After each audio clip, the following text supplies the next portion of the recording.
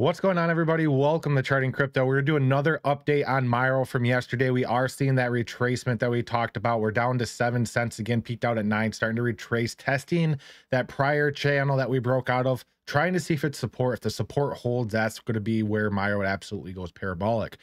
Market cap 70 million, circulating supply 999 million with a 1 billion max supply. All-time high was 9 hours ago. We're down 22% from that all-time high. All-time low was 2 months ago. Currently available on the following exchanges. Quite a few of them right now. So KuCoin, BingX, Bitmart, MEXC. So with that, let's get into the price prediction and technical analysis on Myro.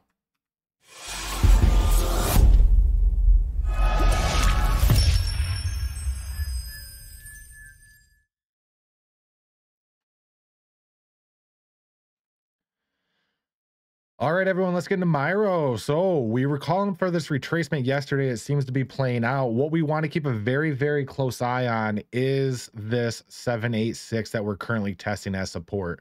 If the 786 breaks, there's a good chance that we're heading back down into this channel and down to that 618 at around 5 cents even. Indicators right now on the 4-hour are actually extremely bearish. Look how fast you lost your bullish momentum right there. The last 4, 8, 12 hours. We're about ready to cross over here, cross over from bullish to bearish. RSI is extremely overbought, starting to free fall right now. We got up to 92, starting to deviate back down rather quickly, flashing red.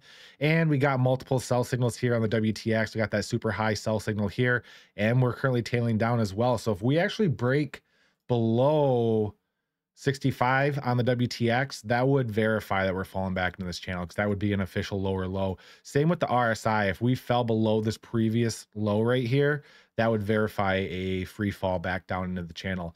So right now, the 786 that we're currently on is your life support here at around 6665. Keep that